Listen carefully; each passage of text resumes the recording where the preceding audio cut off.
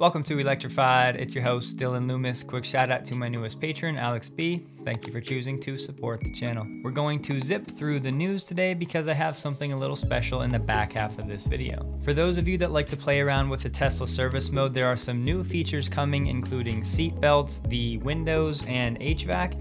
Just want to remind everybody, Tesla service mode really should only be for those that actually know what they're doing. This will be linked below. Here we have a chart from Roland, and I love providing the high level sales data. So this is year to date in Germany. As you can see, top brands, VW, Mercedes, Audi, and BMW. No surprise, Tesla still well back here. And when it comes to model sales year to date, the Model Y is the fourth best selling vehicle overall. But again, looking at the green for BEV only, Model Y far and away in first place. Speaking of German BEV sales, the subsidies were dropped fairly significantly at the beginning of this year. Despite that though, there was a rebound in sales for the month of May as EVs held a 17.3% market share. And yes, that number was for full battery electric. Plug-in hybrids were an additional 5.6% for May. Here we have Tesla looking to donate $3.8 million to fix some roads, but these roads will actually be leading to Tesla's new lithium refinery in the area. A Nueces County commissioner said that these improvements will accommodate the heavy-duty equipment and vehicles passing through to Tesla's lithium refinery. And he said, "We feel the road improvements are needed and maybe something we typically could not afford, so sounds like a win-win situation." Here we have an article from Benchmark, and they're saying the announced gigafactories in the United States have increased by 60% since the IRA was passed. Benchmark ran some numbers on what the IRA may end up costing, and by 2032, they're saying it could be $150 billion, which is 5 times higher than what the Congressional Budget Office had estimated at the time of the deal. And yes, this number is just for the Advanced Manufacturing Production Credit. It's a long way away, but Benchmark is saying by 2031, a total of 59 million EVs could be eligible for at least half of the $7,500 credit. That would translate to $220 billion of cumulative funding by 2031. The CBO estimate for that side of the deal, $7.5 billion or 380,000 EVs in total. There are two takeaways. First, the actual cost for the IRA may be much higher than they were anticipating. And two, it'll be important to watch who's in office and how they handle the IRA, because this level of funding should not be just expected or guaranteed for the next decade, although that is how it sits now. But there's a reason that people are scrambling and racing to get this money now. The Prime Minister of Mongolia tweeted out he just had a conversation with Elon Musk, discussed potential partnerships, including internships for talented Mongolian engineers at Tesla. They talked about rare earth elements and industrial scale mining. You may be thinking, wait, I thought Tesla was not using rare earth elements anymore. Well, that's in their next gen drive unit, so for now they're still using them on current vehicles. In this video, they were also talking about Starlink. Given that Mongolia has extensive deposits of rare earth minerals and copper, my guess is most likely a lot to do with mining. Mining in Mongolia, refining in China for Giga Shanghai would definitely make sense. Looking at the historical car sales in Mongolia, I certainly would not be expecting this as a location for a gigafactory. Mongolia has plenty of land, but only about 3 million inhabitants, and relative to the United States, you could definitely say it's underdeveloped when it comes to technology and infrastructure. The Volvo EX30 is definitely going to be a car to watch. This should be available delivery starting in the United States in 2024, maybe around the summer. They're calling this an SUV, but as you can tell by the video, it's really more of a CUV. This vehicle is set to start at around $36,000, get about 275 miles of range, and do 0 to 60 in about 3.4 seconds. Styling is nice, but unfortunately it does have a very small frunk, if you could call it that. It does have a hatchback, which is nice, and at least decent storage for a smaller vehicle. The only major drawback I'm seeing right now of this vehicle is that it's set to be produced in China, meaning it will not qualify for the federal tax incentives. Will they make this in South Carolina in the future? Maybe, but nothing has been said on that. Reservations are indeed open right now. We've heard about this before, Tesla continuing to innovate with its direct-to-consumer model. Now customers can take delivery directly from the train, which is eliminating trucks, which is nice. But I would love to hear how the experience goes for any consumers that are actually taking delivery at one of these delivery points, not at a delivery center. So if you or anyone you know does, please shoot me an email. I wanted to pass this one along because we always hear about the United States and China when it comes to battery energy storage deployments. So this is good to see that outside of those two regions. Now we have Belgium into the mix, this time teaming up with Tesla for a 200 megawatt hour project, which is about 50 Tesla megapacks. Further, this company Eneco said it will not stop with this project. Several hundred megawatts will follow in the coming years. Thanks to attractive Belgian investment policy and exemption from transmission tariffs and excise duties, the largest battery parks in Europe are being built in Belgium.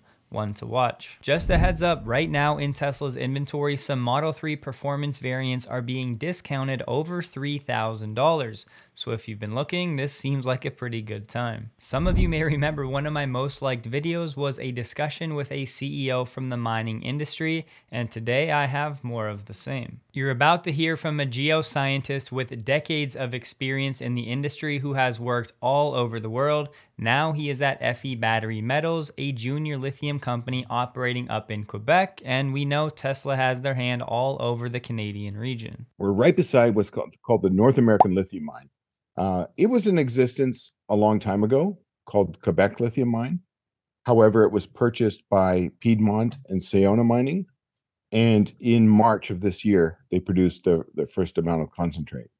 So it's a very exciting thing that we finally have, boom, a mine online, and it's right next door to us. I mean, we're not only adjacent, we're actually slightly part of their workings are on our territory. So Oh, really? Nice. we're real neighbors in this. Okay. And now, so is that one of only a handful in North America right now? Is that accurate? There's presently 2 mines in operation that produce lithium in Canada. In Okay. the US, there are 2 mines that produce lithium. One is the Clayton Valley, which is a brine type deposit. And you can see it from space. If you go to Google Earth, you can see these great big settling ponds that it has. And the other is Piedmont Lithium's area in the Carolinas. They've been there for years. However, in truth, if you take a look at the resources they have there, they're not giant. So Piedmont has made great efforts to run out and do either like a joint venture in the case of the North American Lithium Mine, or perhaps acquiring large portions of a company like they've done in Ghana with Atlantic Lithium, doing deals. So they're, I think, really cognizant of the fact they have to build and grow their internal resources. Yeah, Piedmont has a deal with Tesla. Ford, who just signed a deal with Nemaska, the Nemaska Lithium project. And that's, I don't know, that might take 3-4 years to get in production. So it really goes to show you how the automotive industry is getting ahead of this game, where they're seeing a project that's got value and merit, and they're putting money into it. So they can say, look, I want offtake from that mine. I want it coming directly to, our battery needs.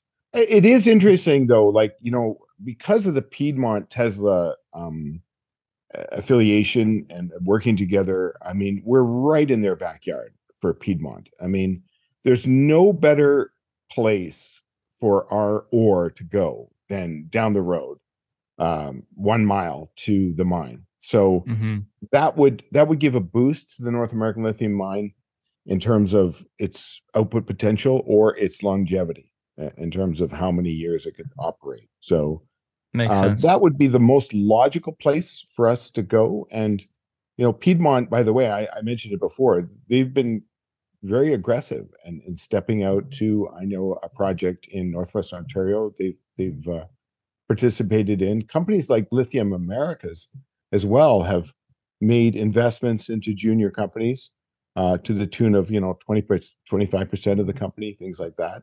So we've seen that as well.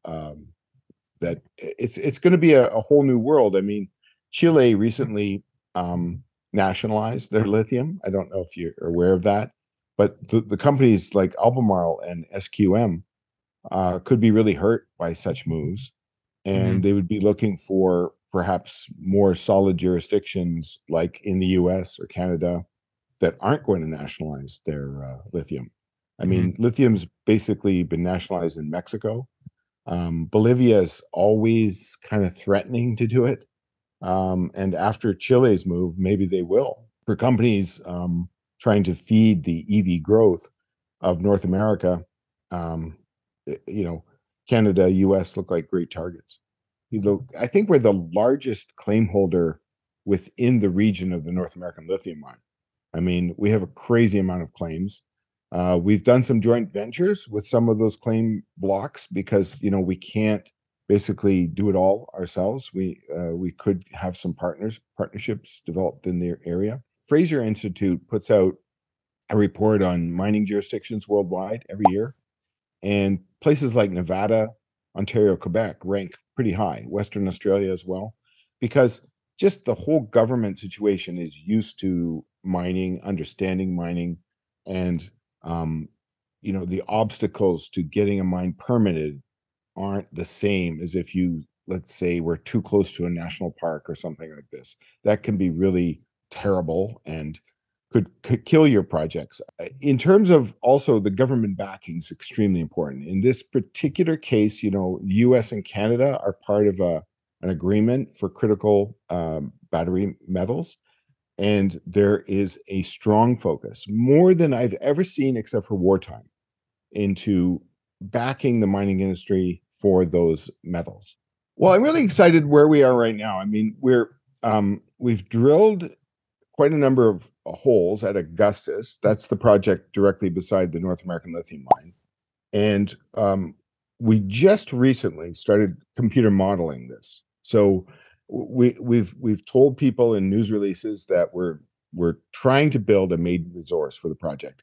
And that's always a real good lift for investors when a company goes from essentially having nothing but hope and blue sky to actually having a concrete resource. So that's going to be really exciting.